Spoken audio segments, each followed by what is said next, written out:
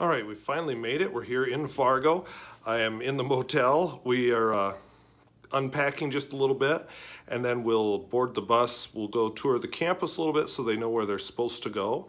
We'll do supper and come back. I won't reveal where we're staying because I don't want us to get mobbed by our fan club, but maybe tomorrow I'll tell you after we leave. But I will say, if I can turn this camera around, hit the right button, there we go. This is a very nice room.